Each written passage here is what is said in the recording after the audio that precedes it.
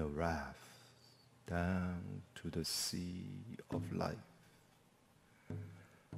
The flow and current of the river will propel you into different adventures and circumstances that were not preordained by a theistic being, God. Rather, this river of Tao is governed by the principle of the spontaneous natural arising of different forces that are beyond our control.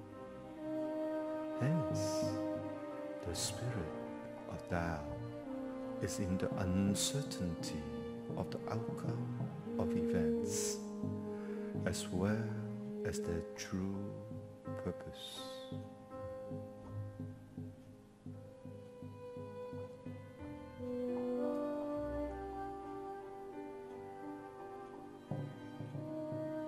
The following story embodies such unequivocal spirit of the Tao of uncertainty. A long time ago, on the outskirts of Outer Mongolia, there lived a clan of equestrians dating back from antiquity.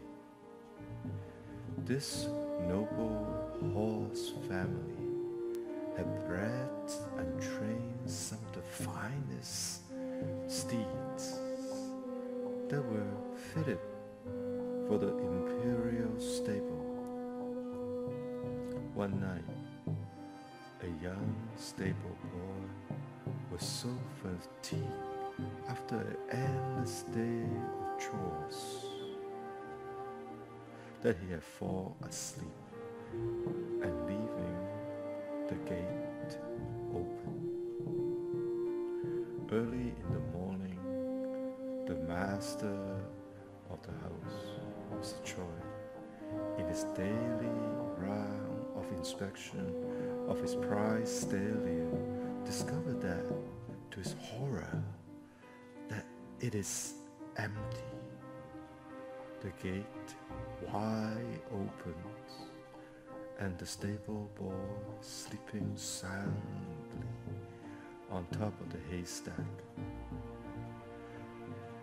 The boy woke up in a shock, and his father, the farmhand, screamed at him. "Did you realize you had let the master's prize stallions escape?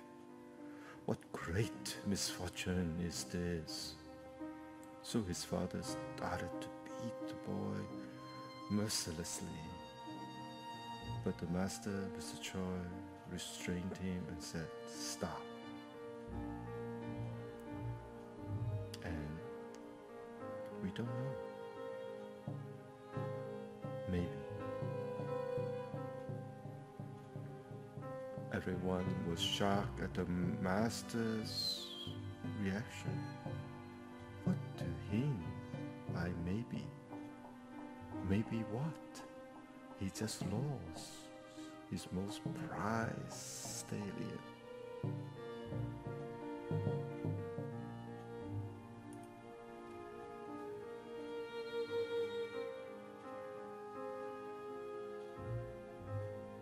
Mr. Choi seemed almost joyous in losing his stallion.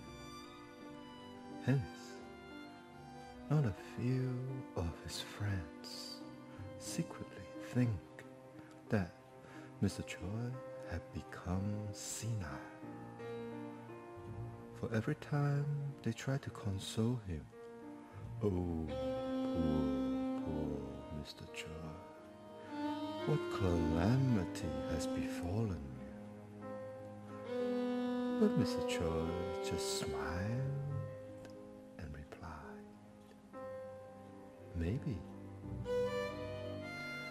That went on day after day for a long time. Then, after a fortnight, in the dead of night, the sound of thundering hoofs woke up the whole village, and they discovered, to their great astonishment, that Mr. Choi's stallion had brought back a leopard-spotted mare. The stallion apparently had escaped to mate with the wild mare in the forest, and now he had brought her back to his stable. Everyone were overjoyed, most of all the poor stable boy who had felt so ashamed of falling asleep on his job. Mr. Choi's friend came to congratulate him. "You lucky son of a gun, not only did you recover your loss, but you managed to gain a wild, strong mare that will strengthen your breed tremendously. Oh, what great good fortune has befallen you." Again, to their complete chagrin, Mr. Choi just nodded his head and said, "Maybe." "What do you mean by maybe? I don't understand," his friends cried out. And Mr. Choi just nodded and said, "Maybe."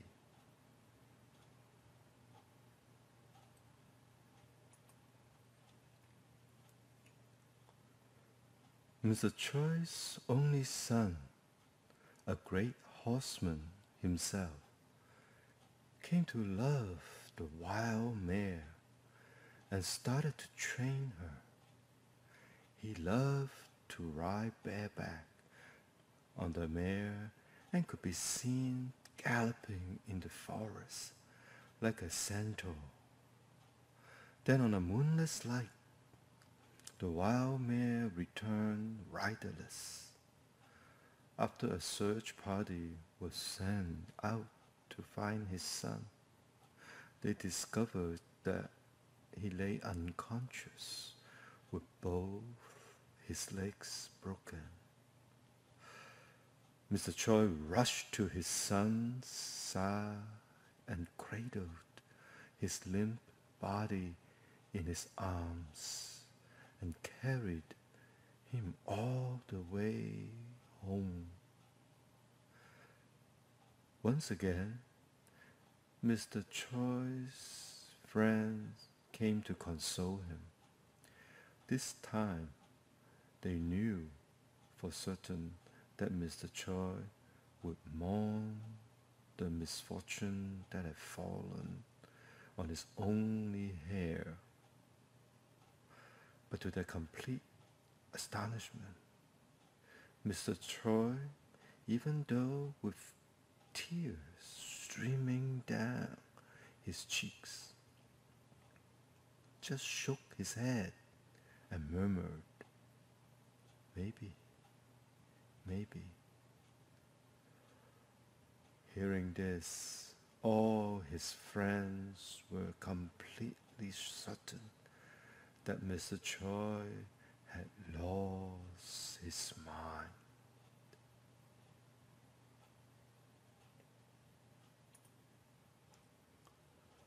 Years passed.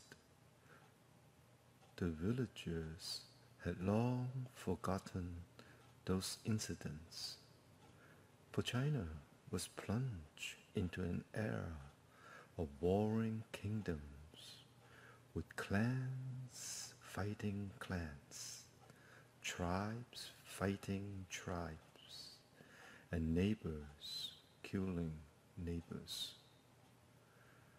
Most of the able-bodied in Mr. Choi's village were drafted and few returned. But since his son was a cripple, he was not drafted and survive the most violent period of fighting in Chinese history, and thus able to continue the family bloodline. Only then did Mr. Choi press his palms together and intone a silent prayer to the heaven. Oh, thank you, thank you, thank you.